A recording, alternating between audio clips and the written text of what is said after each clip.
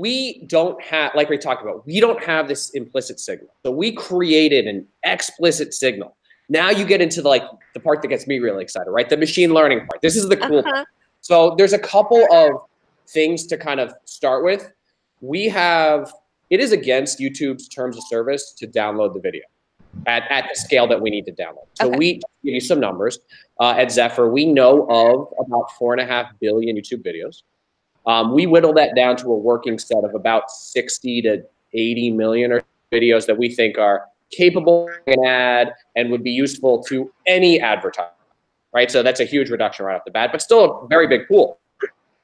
Way too big to have people watch every video for every advertiser. So we have to find patterns in these videos. Now, it turns out that the metadata on YouTube for that set of videos that we think are capable of running an ad